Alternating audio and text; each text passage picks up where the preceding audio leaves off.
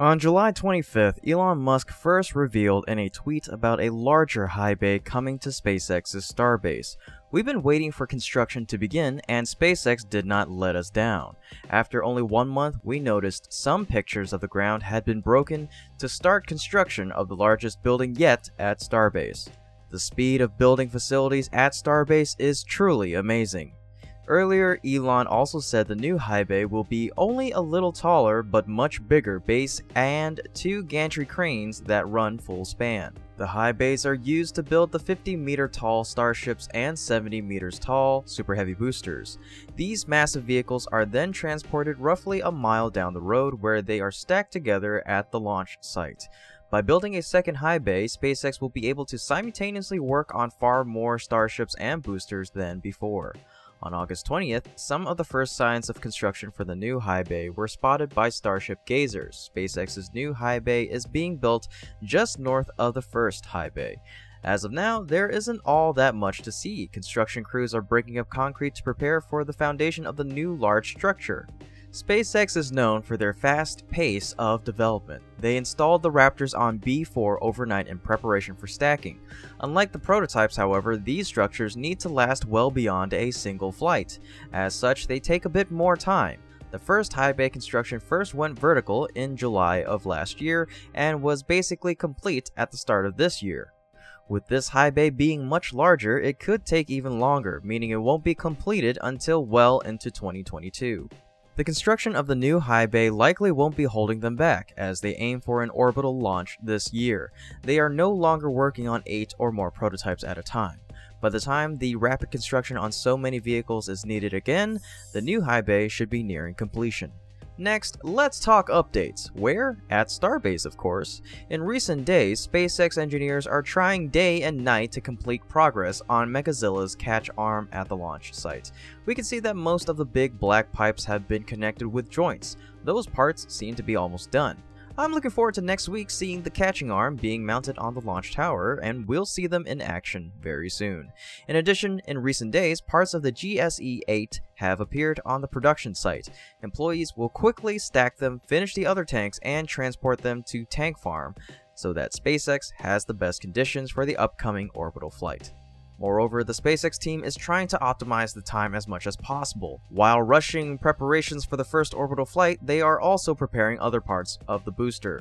Most recently, we can see that the thrust puck of Booster 6 has been brought to Starbase. Earlier on the 11th of July, they shipped a thrust puck of Booster 5. The next interesting information is that SpaceX's lunar lander contract is on hold again pending Blue Origin's lawsuit.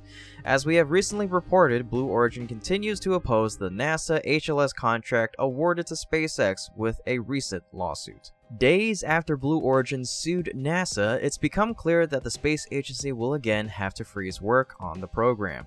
Thanks to the first protests of Blue Origin and Dynetics, NASA and SpaceX were forced to stop cooperative work on the Starship moonlander for more than 3 months. Now, on August 19th, NASA reportedly voluntarily paused work on SpaceX's HLS moonlander contract and will continue to do so until November 1st, potentially adding around 74 days to the 95 delay Blue Origin's meddling has already partially caused. The suit marks another delay in a process that NASA presumably hoped would unfold smoothly. The agency's Artemis schedule was always ambitious. Less than a year after its announcement, COVID-19 swept the globe, forcing the government and companies alike to halt on-site work. Other vital pieces of the program have also faced delays. NASA's SLS rocket's crucial Green Run test series ran slow, and the final installment required 2 attempts. Meanwhile, NASA's Office of Inspector General released a report arguing that NASA's lunar spacesuits could not be ready before April of 2025. Thankfully, as was the case with the initial 95 delay caused by contract protests, no part of Blue Origin's lawsuit will prevent SpaceX itself from continuing to develop Starship, though it almost certainly hampers the company's ability to mature its Starship moonlander design. In the meantime, while Blue Origin busies itself with a general determination to disrupt NASA's return to the moon until it receives a slice of the pie its executives and owner feel entitled to, SpaceX will simply continue a full-court press towards Starship's orbital launch debut and focus on building, testing, flying, and rebuilding the hardware that will return humanity to the moon and, just maybe, revolutionize spaceflight as we know it. The final bit in today's episode is good news for SpaceX. The US Space Force awards an additional $19 million to SpaceX for a national security mission. The United States Department of Defense announced on Friday, August 20th, that SpaceX received an additional $19 million as part of a bilateral modification to cover costs of a previously awarded U.S. Space Force USSF-52 contract under the U.S. Air Force's Space and Missile Systems Center National Security Space Launch Program. What a mouthful. When the contract was first awarded in 2018, it was worth $130 million. The new contract modification brings the contract's value total to over $149 million. This modification incorporates a change in the contract requirements without further details due to national security. All that is publicly known is that SpaceX will launch a classified payload or payloads for the U.S. Space Force atop a powerful Falcon Heavy rocket sometime next year. The USSF-52 mission is part of a wider national security space launch Phase 2 program. SpaceX is required to build a new launch tower for vertical payload integration. Currently, SpaceX integrates their payload into the rocket's fairing horizontally inside a hangar. The rocket company plans to build a mobile service tower at launch pads in Florida.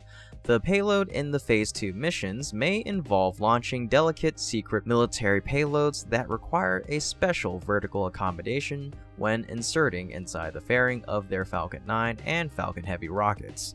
The tower will be 86.5 meters tall, 36 meters wide, and feature an enclosure to completely encapsulate a rocket.